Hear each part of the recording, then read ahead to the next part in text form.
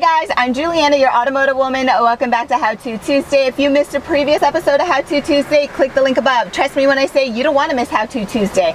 I save you time, I save you money, I feature some pretty cool car tech, and every once in a while I share my driving tips I learned on my family's go-kart track.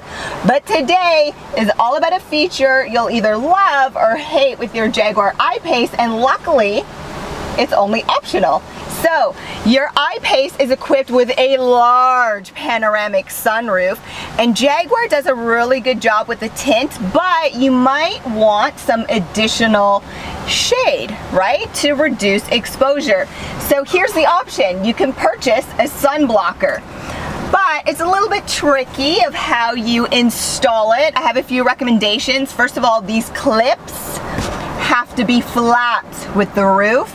It makes it so much easier. And then if you have a friend or family member with you, ask them to help you, because again, it can get a little bit tricky or finicky the first couple times you do it.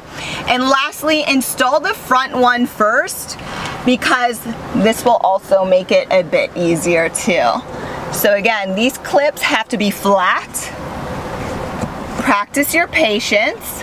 I've done it a few times, so you see it gets easier. The rear, the exact same way. So clips have to be flat. Right, practice your patience. Follow the same steps. Here we go. Right, there we go. And then to connect them, use a different clip so they stay together.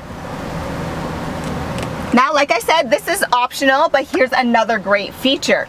If you do choose to purchase the sun blocker, you can uninstall it and tuck it away inside your trunk. Guys, make sure you check out the full review of the all-new Jaguar I-PACE, and don't forget to subscribe.